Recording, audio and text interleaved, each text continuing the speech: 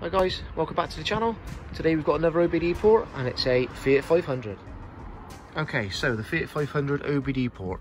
Again, it's nowhere obvious. It's not up under the footwell, easy to see. It's not down in any of the center console underneath any of the compartments there. It's not up underneath the glove box either. It's one of those guys that again is tucked away in behind this piece of plastic, and there's a little knack to getting it out, which I'll show you now.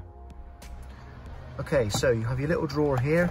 You know, to put change and whatnot inside there, but the OBD port is in behind. If you just pull on the drawer straight forward like this, you know, it won't come out. I find the best way is just to get your hand up underneath the plastic at the bottom and slightly lift up and out. Okay, up and out, and it comes down. All right, and as you can see, there is your OBD port on the Fiat 500. Right, so to put back in, guys, as you can see on the plastic here, it's got your two clips. They go up underneath here, here and here. So they go in first. All right, top in first and the bottom slides in. Okay, so top in first and then just slide it in, little push, job done. Fiat 500 OBD port. Okay guys, don't forget, like and subscribe, and we'll see you on the next one.